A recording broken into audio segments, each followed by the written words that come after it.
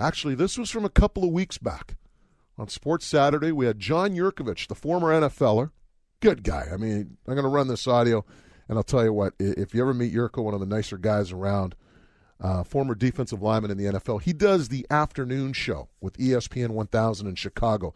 This was after that Canuck game in Chicago a few weeks back, and we had a little fun with Jurko, and he obviously had a little fun with us. Started off by taking a shot at Alexander Burrows. I remember a hair-pulling little pansy from Vancouver. Number 14 Burrows, I believe is his name. Is he not? What a baby that guy is. But it didn't stop there.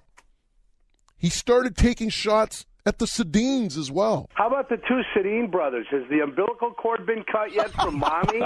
These two little babies can't play with anybody else. Oh, my brother, I can't play without him. I'm a little Sedin baby brother.